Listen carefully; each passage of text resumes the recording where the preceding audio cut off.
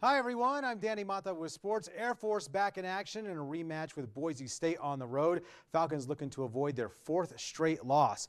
Let's go to Boise. Falcons entered the game winless since December, but they get off to a good start in this one. Chris Joyce looking for A.J. Walker, and that's good. 11-8 Falcons early, and the shooting would continue here. Glenn McClintock, that's good. It's 24-21, and then later, A.J. Walker with a ridiculous layup and one. He'd make the free throw. Falcons up 4 just before the end of the half.